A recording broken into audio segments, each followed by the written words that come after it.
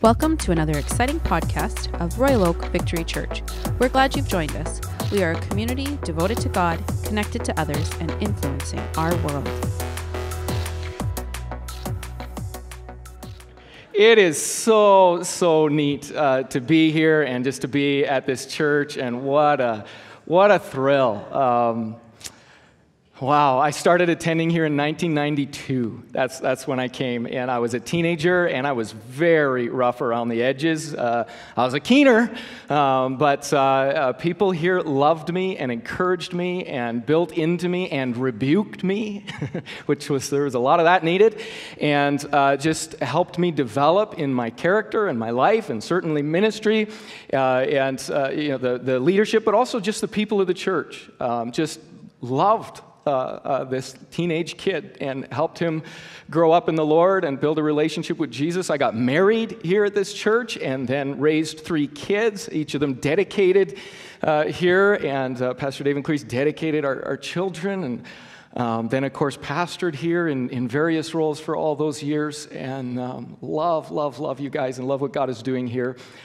So cool to see. And, this is a church that doesn't, just spend all its time trying to preserve the past. That's kind of my, my knowledge of this church is mostly from then. But this is a church that's always pressing forward and always saying God's got more things. And I know most of you, I don't even know in 8 years, because God keeps bringing new people in and drawing new people in. And you keep inviting more people and saying, you got to come. You got to be a part of this community. And you need to know the gospel of Jesus, which is really the hope of any human being, right? And you have that heart to share that and impact our world, and love it, what you do. And of course, your pastors, your pastoral team is amazing. I love every one of them, and Pastor Sheldon. In fact, the last time I was here, I was sitting on the front row here, and I was about to speak, and I had to use a washroom. That's a real hard decision for a pastor to know. Do I run to the washroom before I preach, or do I just hold it, And I decided, no, I got to go, I got to go. And so I ran to the washroom just before they were going to introduce me, and poor Pastor Sheldon, I think I gave him a heart attack. He wasn't sure, where'd he go? And do I have to preach now? And, poor guy, but I made it back just in time, and I even washed my hands anyway. Anyway, this Sunday I didn't do that. I was very careful, and we're all good. But so Pastor Sheldon, love you guys, and of course Pastor Dave and Clarice, they're mentors and best friends, and have poured into our lives, our marriage, our kids, who we are today in Christ is so much the way God's used you in our lives, and we're so thankful for you. So very cool. And you as a church are blessed to have pastors like you have. I'll tell you, it's amazing. Yeah. And I do want to encourage you, if you've been in this church a long time, stay faithful, go through the ups and downs together and keep plugging in. And the reality is, and maybe you're newer to this church and you're finding your way, then plug in, right? Get serving, get being a part of it. Because the reality is, a great church, and this is a great church. In fact, our church in Moose Jaw, we model a lot after this church. We learn from this church. We watch what you guys are doing. But what makes a great church isn't a great building. Okay, as great as this building is, it's not great services or programs as great as they are here. It's not even great pastors and great leaders, as great as your pastors and leaders are. What makes a great church is the people, right? That's the church. We are church, you. And so it's you sharing with your friends and inviting your friends. It's you seeking God and growing in your own faith. It's you loving one another and being community, right? Which isn't always easy, working through all the rough patches of the way God calls us to live in community together. It's you being all of that and doing all of that makes a great church. And so thank you for who you are and for what you're doing. The best for Victory Church here, Royal Oak Victory Church, is yet to come, isn't it? God is still going to do greater things than he's done yet, and I'm so excited about it. And your youth pastor, Pastor Dustin there, so cool to see him. I just see, my own journey in his journey, and here you are doing the same thing for him that you did for me so many years ago, and I knew him when he was yay high, right? And so many of you are such great friends, so awesome. Well, enough about that. Let me just tell you who I am for those of you who I've pastored for 8 years in Moose Jaw. We pastored the Victory Church there. We've had, good times, hard times. It was super hard leaving here and all our friends and connections and family and church, and But God has been good to us through it all, and our church has been a very exciting season for us right now. We see people getting saved pretty well every single Sunday, coming to the Lord, and it's growing, and so cool. You're doing baptism today. You know, baptism, sorry for the Saskatchewan analogy, but baptism is like harvest. Okay, for a church. That's what it is. You know, farmers, they do everything else, but harvest is awesome, right? That's just like, oh, there it is. There's the fruit of all our labors. That's baptism, and you guys are celebrating that today. It's such a cool thing for your whole church, and to see so many people getting baptized. Wow. So that's what we're doing in Moose Jaw too, and just helping people come to know Jesus and baptizing them and then growing people in their faith, and it's a joy to do that. So I'm a pastor, but I really have a higher calling than a pastor. I'm a dad. Yeah, and I have 3 kids, and I'll tell you, that is a high calling. I have an 18-year-old son, a 16-year-old daughter, and a 13-year-old son, and what a joy and what a challenge it is to be a dad. And our 18-year-old is actually moving to Calgary right now. He's moved here to go to university, so it's a blessing and tough. So if I'm crying, it might not just be, you know, the awesome stuff I'm preaching. It might just be that, right? So that's... I'm a dad. I have a higher calling even than being a dad, and that is I'm a husband. And yeah, pretty cool, hey? And so I've been married for almost 20 years. In a few days, it'll be 20 years to my lovely wife, Mariana, and that is huge credit to her, right? So let's give her a hand and just, yeah, very cool. So, and then I have one higher calling than that, and that is that I'm a child of God. And my goal in life is to be head over heels in love with Jesus more every day of my life, and that is the highest calling that I have. So, enough about you and me. Let's talk about Him. We'll get into our message. I have a deal before I preach that I like to pray, and if you would stand with me, I'd appreciate that. We'll pray together, then we'll dive into God's Word together. So, Father in heaven, thank you for the miracle of building your church. You're doing it here. Thank you for the miracle of building individual lives and building into my life and my family. And God, thank you also for that miracle that you do when your word is preached. That by your Holy Spirit, you brood over your word, you move over your word in the hearts of men and women. And Lord, you cause transformation to happen there. And God, in these next few minutes, we just ask for the humility and the hunger to receive everything you have for us. I pray there would be a specific word for every person in this room today. And God, that you would literally change people's lives. God, give us that hunger. Give us that humility for every single one of us. Lord, when you spoke your word at the beginning, the world was created. And now here in a fresh way, speak your word and change us. We ask this with expectation of that miracle to happen in every life. In Jesus' name, amen. Amen. You can be seated. You guys all know what a counterfeit is? A counterfeit, like counterfeit money or counterfeit bills. How many of you have ever seen a counterfeit bill? Anybody ever seen a counterfeit bill? Oh, lots of you have seen counterfeit bills. How many of you have ever made a counterfeit bill? Oh, you're not supposed to put up your hand on that one, right? I didn't even invite a police officer to come and check. I didn't think anybody would admit it. But Pastor Dave, I did kind of see your hand going up there. I'm just saying. So, wow. I don't know what to say, church. We should go with this. But no, there's counterfeit bills, and you know, most of us have probably handled them without even knowing it. I don't know if I've ever seen a counterfeit bill, but I probably have. I mean, who knows, right? That's the whole nature of a counterfeit. You don't know it because it's a fake. It tries to be just like the real thing, the genuine thing, or the original thing. And I've been looking into these counterfeits lately, just studying them, interested in them. I find them quite fascinating. One of the greatest counterfeit operations that ever happened made the counterfeit bills so exactly, 600 million British pounds of them, made them so exact that even after they were caught, and even even after they brought the counterfeits and knew all the things about it, they couldn't get that 600 million pounds out of circulation because it was too exact. It was too similar. They couldn't even tell the difference between them. It's crazy. And it actually happened in World War II. It was Nazi Germany that made 600 million British pounds. It was part of their war effort, and their goal was to saturate the British economy with its own currency so that it would crumble the economy of Britain. Not only that, it helped Germany pay for its war efforts. And historians look at that, and it was a brilliant war effort. It was very successful. They used primarily Jewish prisoners, really slaves, to do the work, and they did an excellent job of it. And most historians think that if Germany would have had more time, it really would have crumbled. It did hurt, but it really would have crumbled the British economy and paid for the crazy war machine that Nazi Germany was. Well, with that in mind, turn in your Bibles to the book of 1 John. Okay, the book of 1 John. 1 John is written by the Apostle John, or sometimes we call him John the Beloved. And he wrote actually 5 books of the New Testament: the Gospel of John, 1st, 2nd, and 3rd John, and the book of Revelation. He wrote all those books. All of them are about Jesus. But 1 John is different than the other books in that it is very pastoral.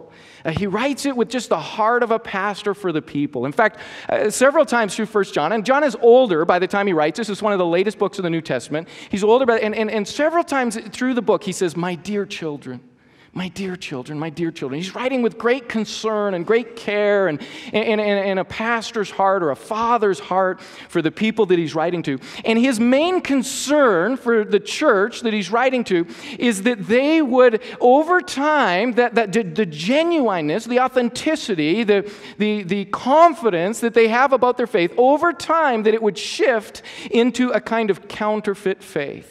That's what he's concerned about. He's concerned that as time goes on and decisions are made and drift kind of happens, and really there's a whole bunch of things kind of vying in that direction. John mentions the world a lot in 1 John.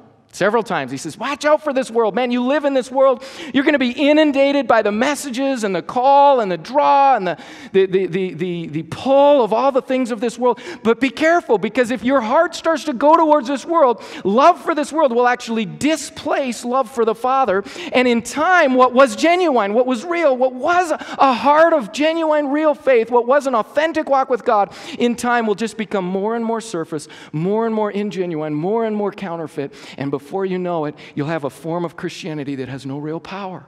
And so John's concerned. He knows not just the world, but sin, right?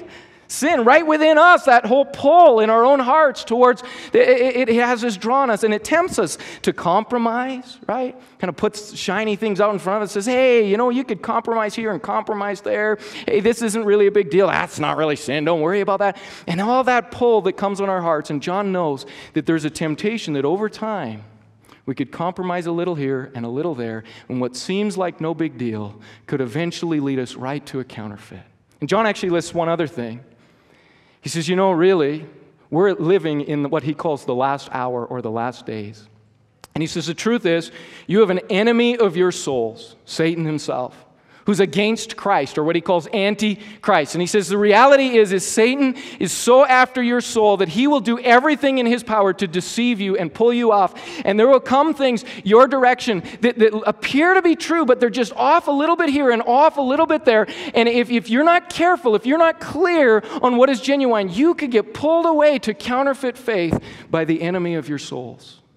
So John's concerned, and he writes this book to assure them. In 109 verses in this book, he says, you got to know this. You got to be confident about this. You got to be assured of this. He says it over 30 times in those 109 verses. He wants them to have confidence in having an authentic walk with God. He doesn't want the enemy, the Nazis, whatever you want to call them, to bring a counterfeit faith and to take us out. That's what John wants. Now, John has a number of strategies for that through the book of 1 John, but we're only going to look at the first one, it shows up in the first 4 verses and the last 2 verses. It's the sandwich strategy. It's his main strategy that he puts the whole book into. And here's what it is. He says, really, if you want to be protected from counterfeit faith, what you need more than anything else is you need to know what genuine faith really is. That's the deal. And actually, that's how they train people even today to recognize counterfeit bills. They don't give you the 18 characteristics of a counterfeit. You know how they train you to recognize a counterfeit bill?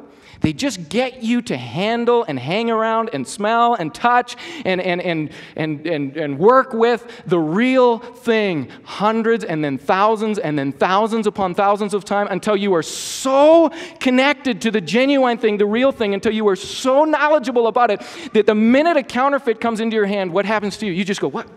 Something's wrong with this. Something's off about that. I don't even maybe know what it is, but I know it's not the genuine article.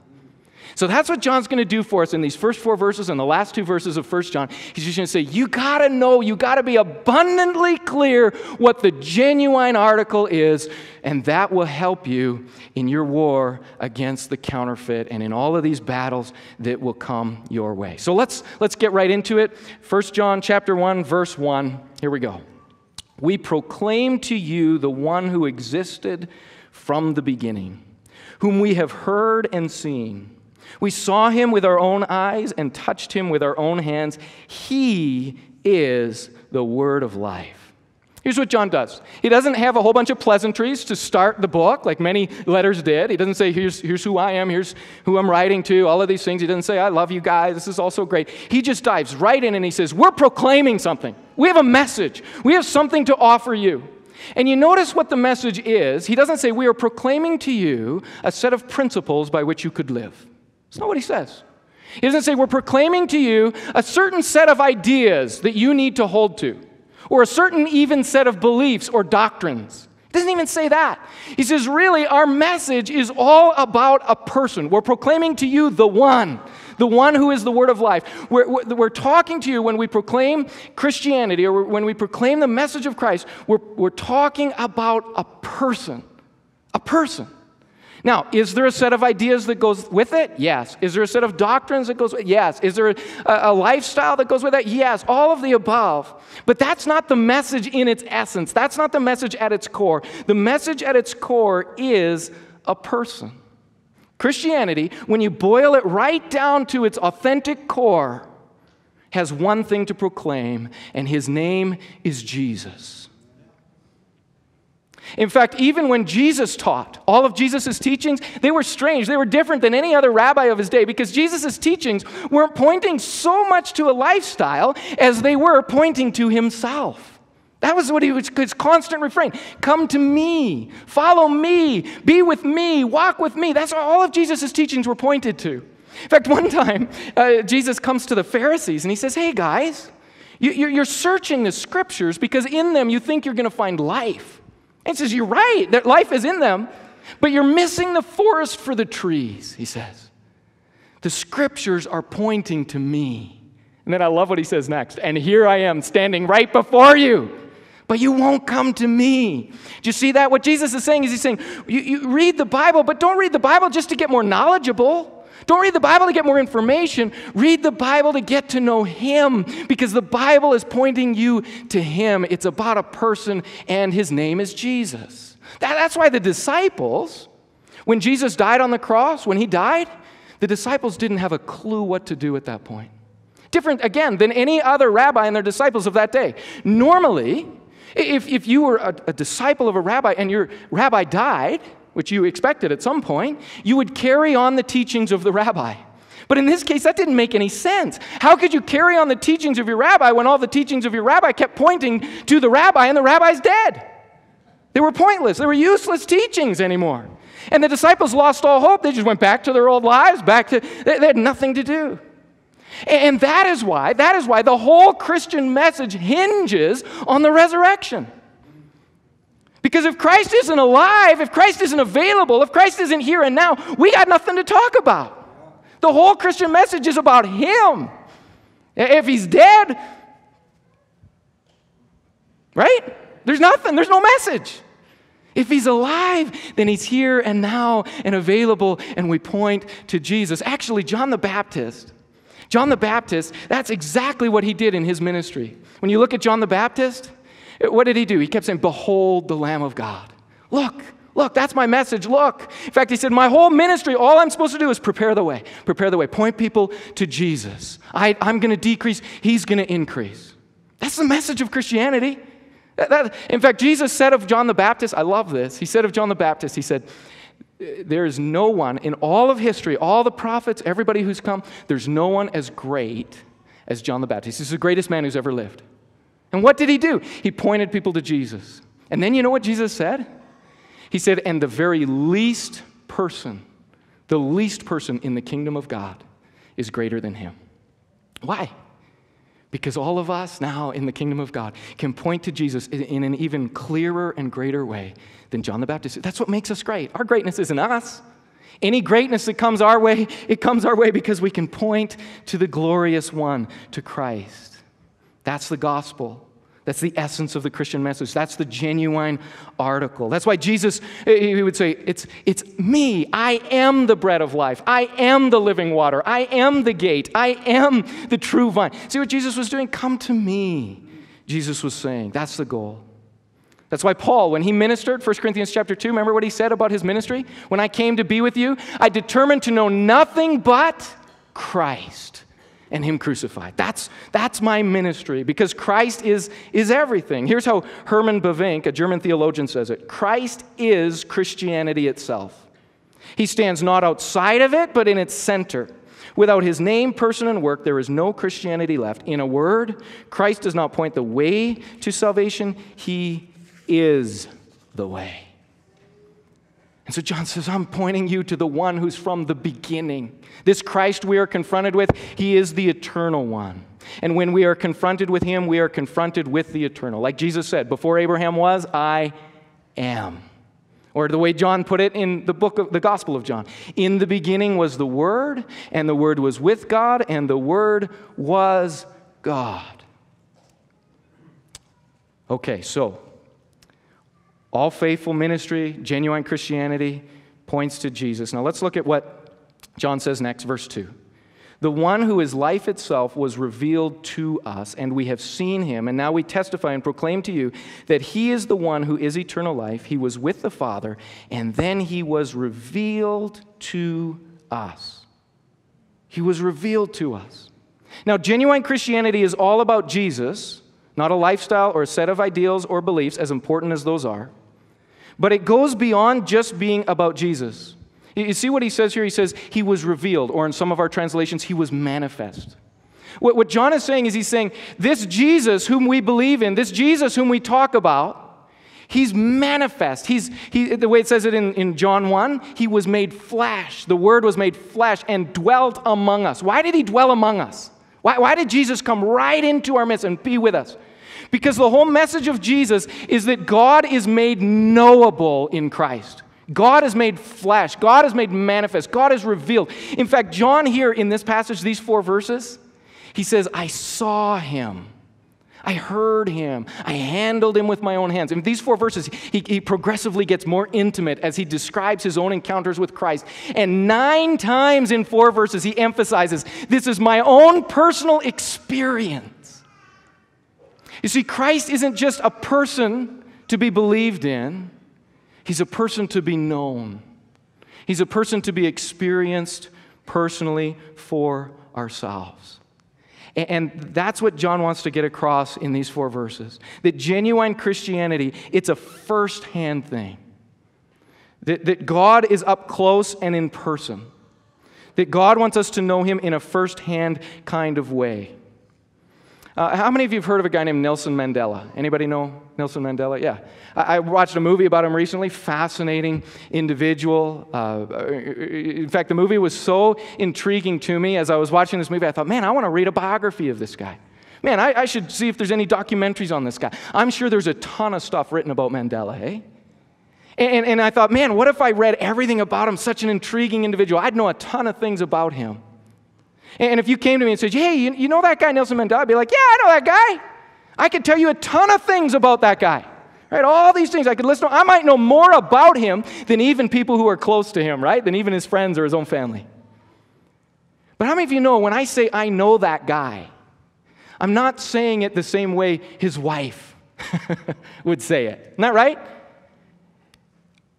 See, God invites us not just to know about him. He invites us to be his sons and daughters. He invites us to be in a relationship with him. And there is a vast difference between knowing about someone and knowing someone, being in a relationship with someone. In fact, one of the scariest verses to me as a pastor, when I think about my own congregation, is this passage of Scripture where Jesus is talking about the end of time and we're standing before the judgment of Christ. And there's these people who come to Jesus and they say, look what we did, Jesus, in your name. And they list all these things. They lived in the name of Christ. They did deeds in the name of Christ. Certainly you would think that's Christianity. And you know what Jesus' answer is back to them? Jesus' answer back to them is, I never knew you. But I never knew you. See, that's what God's after. The deeds in His name, those are important. Those come through the relationship. But they're not the essence of Christianity. They're not the core of Christianity. The essence of what is authentic about Christianity is you and I having a first-hand faith for ourselves. That's why, if you said to me, do you know Nelson Mandela? I'd say, yeah, I know that guy. But it'd be very different if you said, does Nelson Mandela know you? Right? All of a sudden, it changes the equation, and that's what God invites you to. It's a huge deal, intimacy with the Almighty. And yet it's the core, it's the essence of genuine, authentic faith. That's why John twice in this passage, he says, we're testifying of this. Testifying means giving a witness of a personal encounter, a personal experience. You imagine if you get a witness up on the stand, and you say to them, what happened on the night of July 7th? And they say, well, I wasn't there. But I talked to Sally, and she said this and this happened. You'd say, well, get off the stand, right? Get Sally up on the stand, right? And if you put Sally up on the stand, and she says, well, I wasn't there, but I talked to Fred, and this is what he says. Well, get Sally off the stand. Get Fred up on the stand. And we'll just keep working our way back until we find somebody with what? First-hand experience. Authentic Christianity is you for yourself. Encountering, knowing, tasting of, touching, handling, engaging the living Christ. That's the real thing. He was revealed to us. Notice something else that he says here in verse 3. The one who is life itself was revealed to us. And we have seen him and testified and proclaimed to you the one who is eternal life. What John wants you to know is this one who I've experienced, when I encountered him, I discovered he's life itself. And that's quite a statement. And that's actually repeated quite a few times in Scripture. John 17,